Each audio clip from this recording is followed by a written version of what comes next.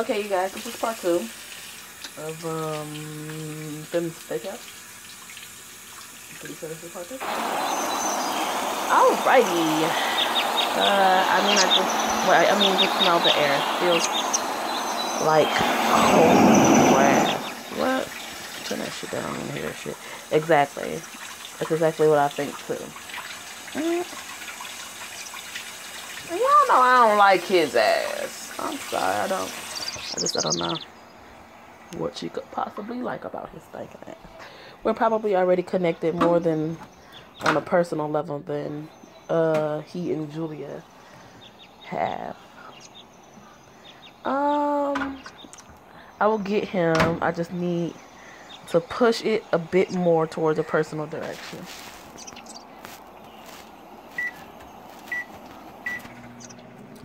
How should I do that?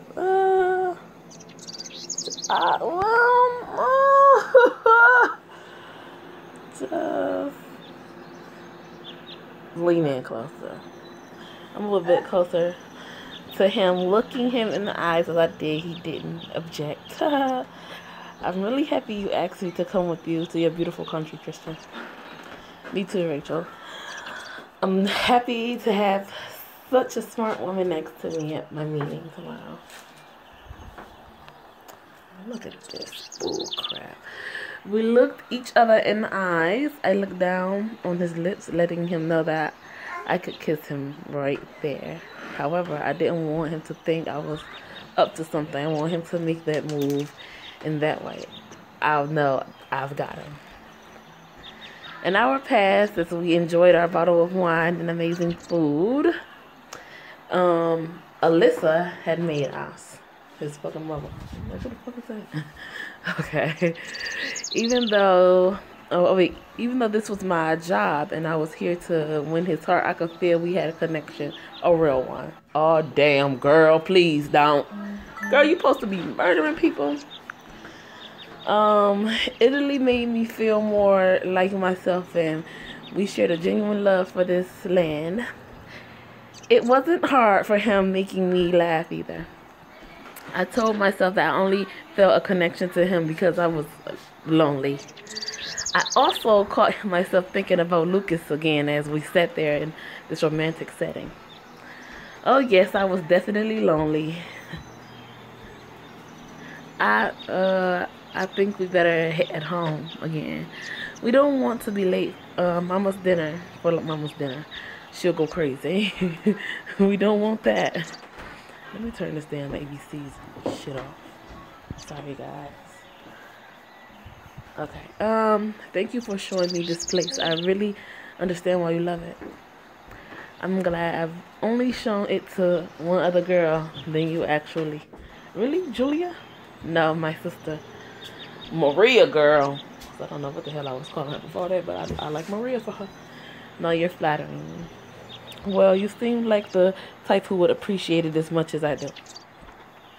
I definitely appreciate it. I would love to visit this place again sometime. Maybe we can arrange that. He's so flirting with you, gorgeous. Not that I like that, but good job.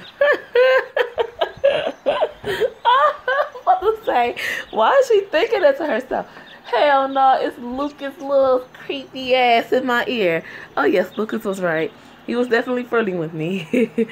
Lucas's comment about not liking Tristan doing that almost made my heart flutter a bit. Let's go. Hey, turn up. Hey.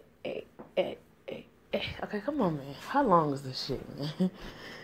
Thank you for this amazing meal, Alyssa. I haven't had a meal this good since the last time my dad cooked for me.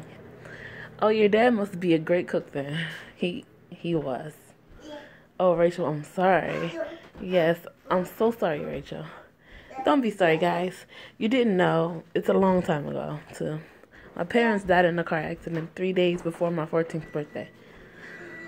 Of course, the car accident was covered up, but they actually did die 3 days before my birthday.